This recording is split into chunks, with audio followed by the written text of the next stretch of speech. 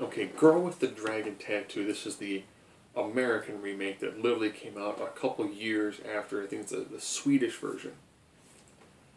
Very, very similar to the Swedish version. I will say one thing that I did like is that the disc actually looks like it's I think it's the Sony DVD plus R disc. And it has like handwritten on there in Sharpie. Interesting. I like the fact they actually did that to give it a little more kind of like an underground feel to it. That having been said, Daniel Craig, really good job. I thought he did a fantastic job in his role.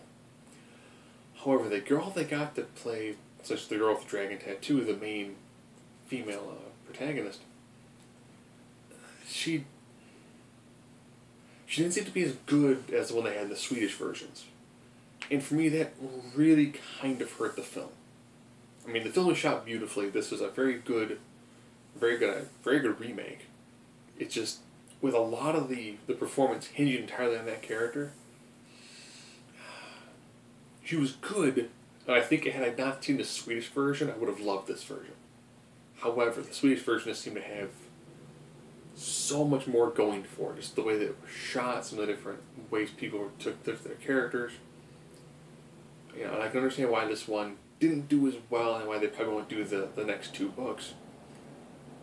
So it makes you kind of wonder, why would they not just tweak the original versions and release them here in the States instead of spending millions of dollars to make an American remake, which is very good, but just doesn't seem to have the same amount of punch that the original has.